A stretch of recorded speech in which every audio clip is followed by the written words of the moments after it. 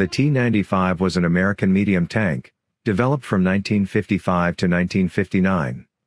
It was developed as a prototype, and had many advanced or unusual features.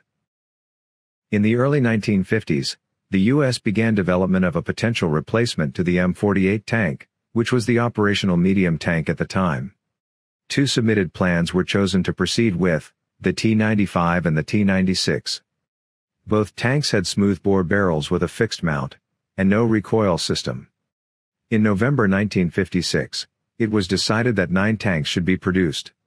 4 of these would be original T95s, and 1 would be a T95 with a 90mm gun on a mount with a recoil system. The remaining 4 tanks would use the T95 chassis, and the T96 turret, which used a heavier gun. The T95 had a traditional design, with a driver in the front, fighting compartment in the center, and engine compartment in the rear.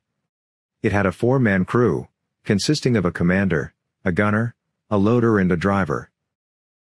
The medium tank had silicious cord armor, a new transmission, and the Opter fire control system. The fire control system had an electro-optical rangefinder, mounted on the right side of the turret. It operated in conjunction with the 90mm T208 smoothbore gun.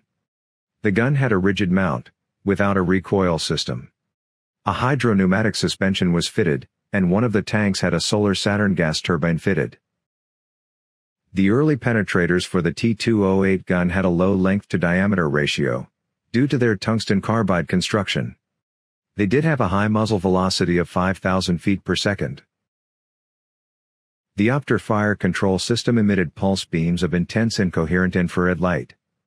The incoherent light beams reduced the system's effectiveness in mist and rain. It also had a vulnerable design of the transmitter and receiver, and the Opter system was abandoned in 1957. The T95 was to be equipped with an X-shaped 750 horsepower 12-cylinder diesel engine. But since the engine was not ready yet, a temporary 4-stroke, 8-cylinder AOI 1195 gasoline engine was fitted. The gasoline engine had a higher fuel economy than the engine of the M48A2, but proved to have insufficient torque. When the development of the X-shaped diesel failed in 1958, other options had to be considered. As a temporary solution, a modified version of a civilian 12-cylinder, 2-stroke water-cooled V-type engine was used. This engine had 570 horsepower. Continental Motors Company was contracted to develop a new air-cooled diesel engine, and Caterpillar was contracted to develop a water-cooled diesel engine. However, testing of these motors began after the T95 program was retired.